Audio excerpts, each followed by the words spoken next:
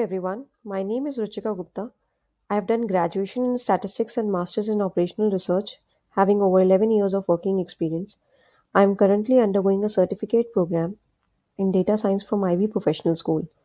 As a part of the course curriculum, I had to complete a research project using a real life dataset available on open platforms on the internet and analyze it using SQL.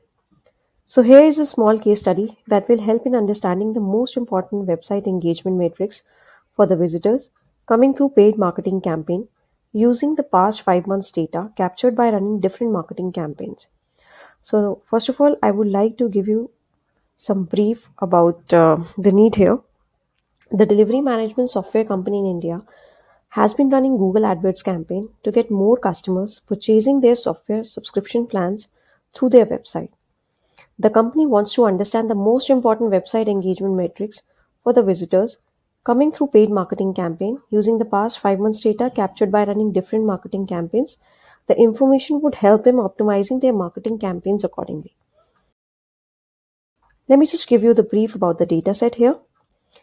Now the data set that we are going to use here contains 5 months data starting from 1st January 2021. Now the data set contains 3 tables, that is the events table, user table and the customers table. The data in events table is driven from different paid marketing campaigns through Google AdWords.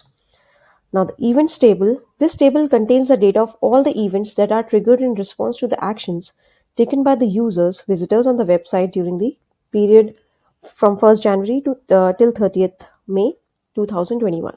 Now the user table contains the data of each unique user who have taken an action on the website during this period, and the customers table contains the data of all the active and inactive customers who have purchased a subscription plan. Obviously, these are from the customers who have taken an action on the website during this time period. So let me show you the data set here. So now if you can see, these are basically the attributes. These are the tables we have. Now let me just give you a brief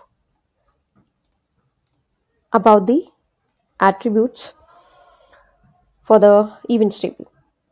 So ID, first of all, is the ID. ID represents each unique row in the table. Date is basically the date when the event event happened. Now what event is here? Event is a tag to record certain users' interactions on the website. So it could be like book a demo or maybe sign up or callbacks. All the actions taken by the users, important actions taken by the users are being captured here. Now the country is, again, the country is from where the event happened. User ID is the ID of the users who have initiated at least one session on the website. Now device category is the device used by the user through which they have visited the website. Operating system is used by the user through which they have visited the website. Event type is the event tags that are triggered in response to the actions taken by the users on the website. Event ID is the ID basis the event type, and time on the website is the time spent by the user on the website. Now here is the brief about the attributes for the user table. So user ID is assigned to each user who has taken an action on the website. It's a unique ID for each of the user. Now user email is again the email ID of the user. User full name is the full name of the user. Let me explain you the attributes about the customer tables. Customer ID is the unique ID of each customer. User ID is the user ID of the customer, as in we always get the customers from the users who have actually taken an action. So these are the customers who have actually purchased a plan. So status is the active status, indicates that the customer is still using the software, and inactive is vice versa. They are not active and they have stopped using the software. Now the plan is basically the subscription plan that the customer is using at the moment. So now just let's discuss the important business questions that will help in optimizing the paid marketing campaign. So first of all, we'll find the most popular device category based on a count of the number of users who have at least 50% of their events from book a demo or sign up. The next question is about finding the distribution of all customers based on different event types. The third question is finding the distribution of all customers over operating system.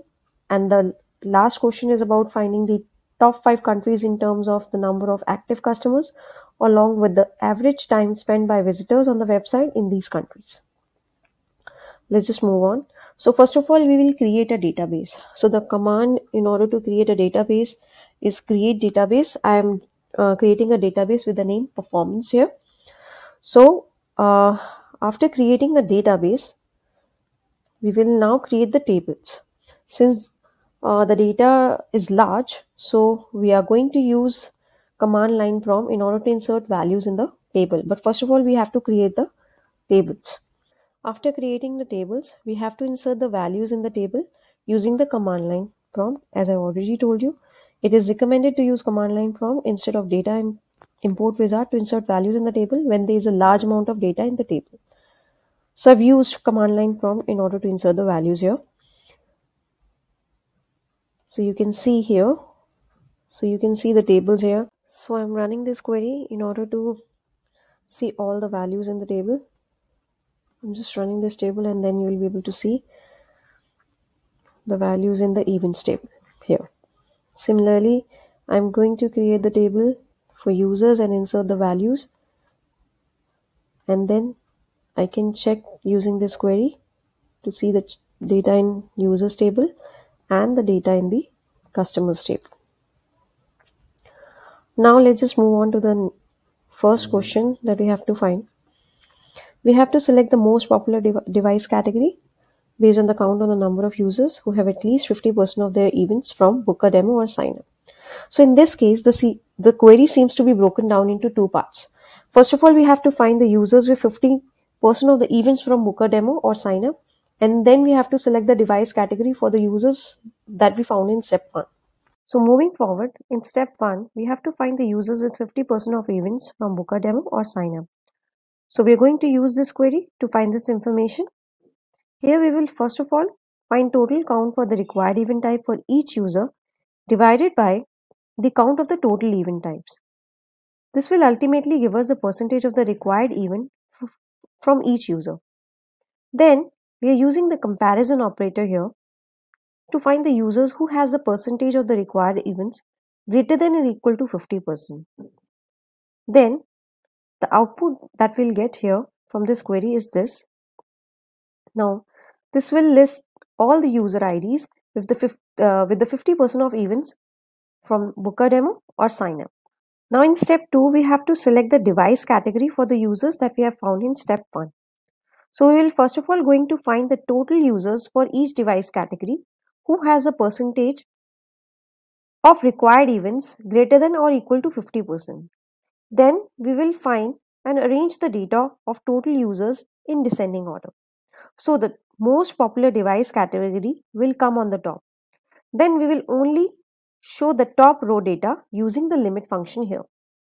So this is the query which will help us find the most popular device category among the users.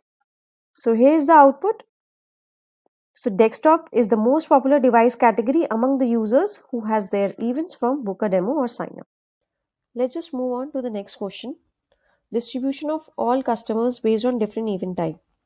So here we are going to use this query wherein we'll be selecting the event type, count of customer ID that will give us the count as the total customers. From customers table, inner join events using user ID. We are using inner join because this information, we will get the event type from the event tables, and the customers from the customers tables, we are going to get the customer ID. So that is why it was important to use inner join. Group by event type, order by total customers in descending order. So we are grouping it by event type because we wanted to find the count of customers for each event type. So that is why we are grouping it by event type. So here is the output. So now you can see that most of the customers, in fact the maximum number of customers, have requested for a callback, and the next one is book a demo. So after a callback, the next popular event is the book a demo, and so on. So here is the graphical representation of the data, of the information that we have received. Now let's just move on to the question number 3. Here we have to find out the distribution of all customers over operating system. So again, we will be using the same query that we used in second question. We're just replacing the event type with the operating system, because here we just wanted to know the operating system. So again, grouping by operating system, and we are going to use the inner join. So the output that came is this. That means the maximum number of customers have been using operating system,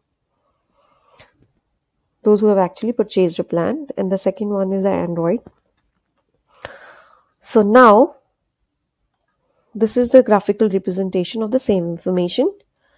Now this is the last question that we have to find. We have to find the top 5 countries in terms of number of active customers, along with the average time spent by the visitors on the website in these countries. So for this, we are going to use this query. Select country, count customer ID as total customers. Average time of customer, here we're using the round value because this will round up the decimal values up to 2 as average time on website. From the customers, again we are going to use the inner join events, because we need to have the information from the events table and from the customer tables using user ID as the common column attribute. Now where status is equal to active, because we only need to find out the number of active customers. Group by country, order by total customers in descending order, and limited by 5, because we have to find in the top 5 countries. So the output for this is this. You can see the we are getting the maximum customers from India, where the average time spent by these customers is 35.87. Then the second one is the United States. Total customers are 23. The gap is too much here. And the average time spent on the website is 35.31.